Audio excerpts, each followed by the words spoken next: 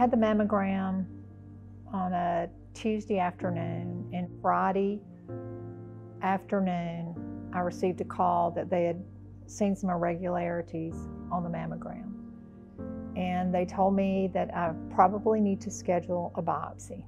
The cancer navigator here at United Regional, Ellen Cannon, called me and told me, you know, just be calm. You don't know anything yet. I start with individuals when they have abnormal mammograms or ultrasounds and they are told they have to have a biopsy. That is very alarming to people because not all biopsies turn out to be cancer.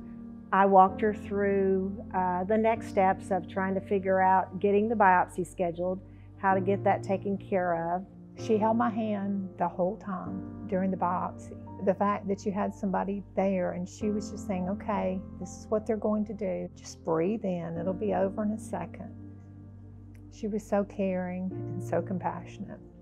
Friday afternoon, I received on MyChart again the report, and in the report it said I had carcinoma, the C word, you know, which is pretty scary.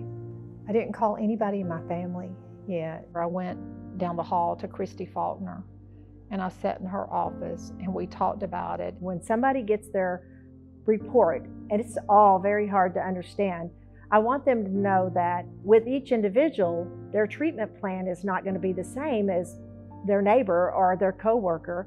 And so I try to just help break down what that report means. I reached out to Dr. Brett May, and he saw me and he said I had a couple of options. I could do a lumpectomy, or I could with radiation, or I could do a mastectomy. And you know, I had seen all these words in the MyChart report, and I really didn't have a good understanding of what they meant. But I went to see Dr. Reddy, and he told me that the type of cancer I have isn't treatable by, it's not estrogen based, it's not progesterone based, so they can't give me any medication to stop the cancer. They don't know where the cancer is coming from. And he told me if it was his mother or his sister, he would recommend that they have a double mastectomy.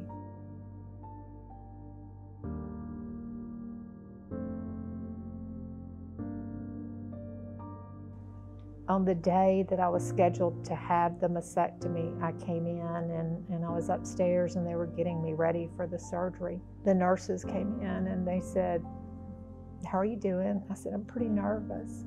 I said, "I may cry." And they said, "It's okay if you do, we'll cry with you."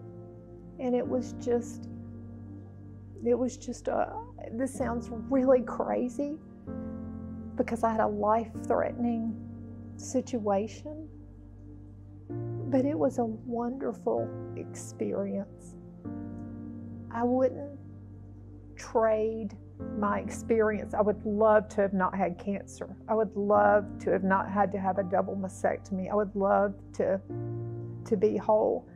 But if I had to have all of that, the experience I had here, it could not have been any better.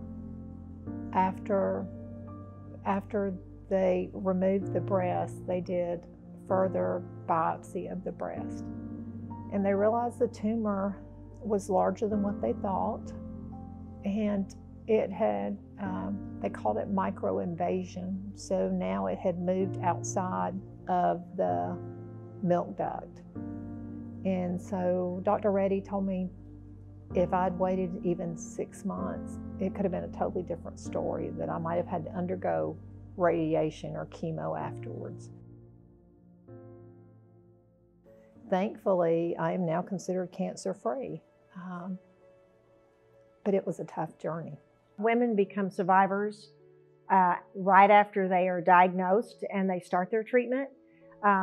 But I am thrilled that Stephanie is a survivor and she will totally maintain and be a champion. She will help us let other women know what they need to do to get the early detection, because early detection for breast cancer is the best prevention. We just want every patient to stay on their schedule so that we can catch these things as early as possible. The ladies in our department are amazing. They will get you in and out in no time, with you feeling comfortable and you feeling like family and like you've been taken care of. For anybody that's hesitant to get a mammogram, I would tell you do it. The timing of when I went allowed me more time with my grandchildren, allowed me more time with my kids. Get your mammogram. Don't delay.